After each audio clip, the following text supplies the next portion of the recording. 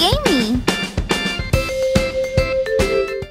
Hi everyone, welcome back to Sewing 101 episode 11.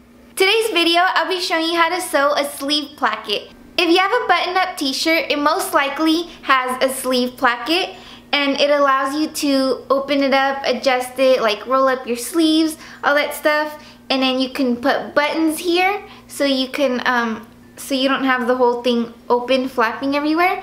In this video, I just showed you how to do the placket, not the cuff, because this is more confusing and I wanted to show you how to do the placket. The sleeve placket can have a different little shape, so most common one is the triangle, and there's also a square. I have a sleeve placket pattern in the description box that you can print out so we can be on the same page.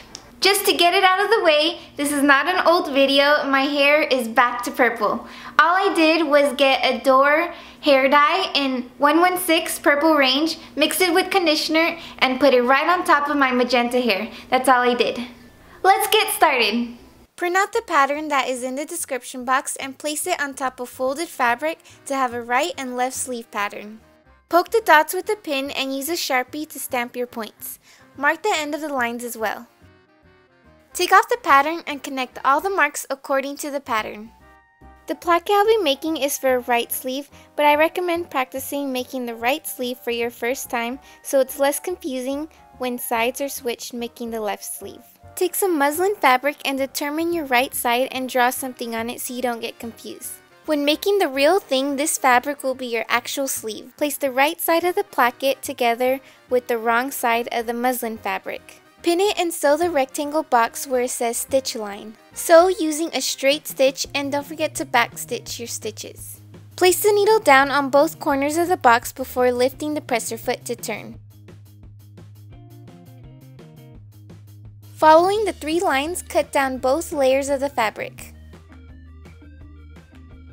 Use an iron to make your stitches crisp. Then bring the placket to the right side of the sleeve by pulling it through the slit.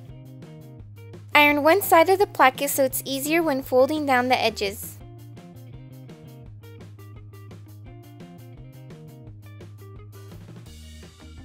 Iron the corners so they're nice and sharp.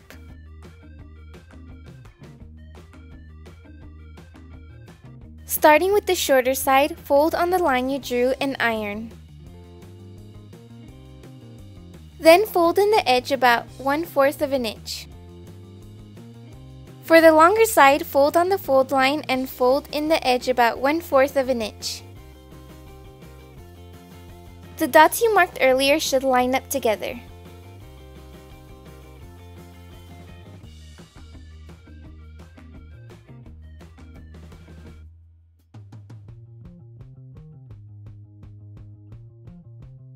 You can either fold down the top edge to make a square or fold it at an angle on both sides to create a triangle.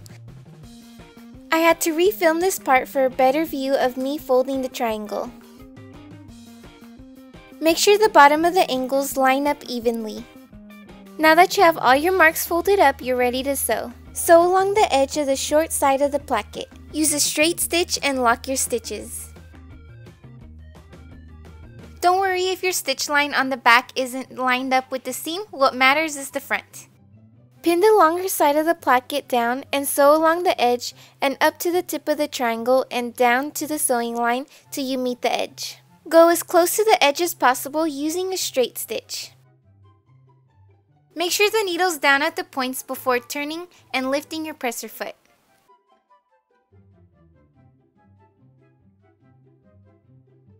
Now you got yourself a nice sleeve placket.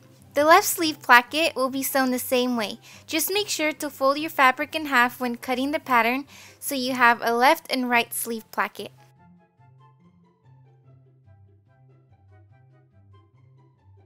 Just so you know the placement of the placket, if this were a real sleeve, these raw edges of the fabric will be your underarm seam of the sleeve, so this would be sewn right sides together. When making a sleeve, your placket and underarm seam will be sewn first, then you would add your cuff along the bottom. Thank you so much for watching. Thumbs up this video if it was really helpful and you would like to see more Sewing 101 videos, and comment below saying which Sewing 101 videos you would like to see next. If you'd like to follow me on my social medias, you can follow me on Instagram at CraftyAmy and Snapchat CraftyAmy93 and Facebook CraftyAmy93.